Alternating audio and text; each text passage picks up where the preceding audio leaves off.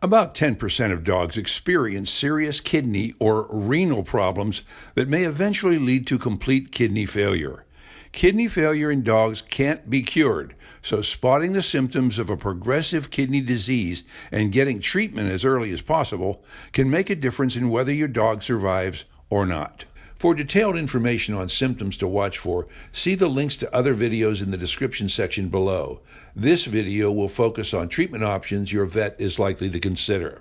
Your veterinarian can usually tell pretty quickly from the symptoms if your dog has kidney problems, but he or she will nonetheless do diagnostic blood and urine tests to detect the presence of any abnormalities. Factors to be considered include the following: type of renal failure your dog may be experiencing. Is it chronic or acute?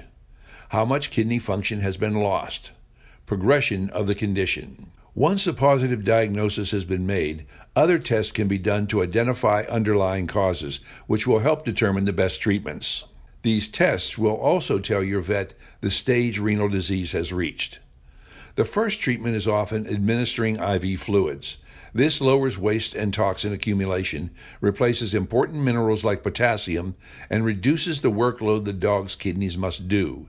Meanwhile, your vet may also suggest changes in your dog's diet to slow down the progression of the disease. Treatments like these sometimes take a while to work, possibly weeks or even months before you see significant progress. Unfortunately, in some cases, more aggressive therapies may be needed. These could include hospitalization, dialysis, or even a kidney transplant. For more information about kidney failure in dogs, click on the links in the description section for this video.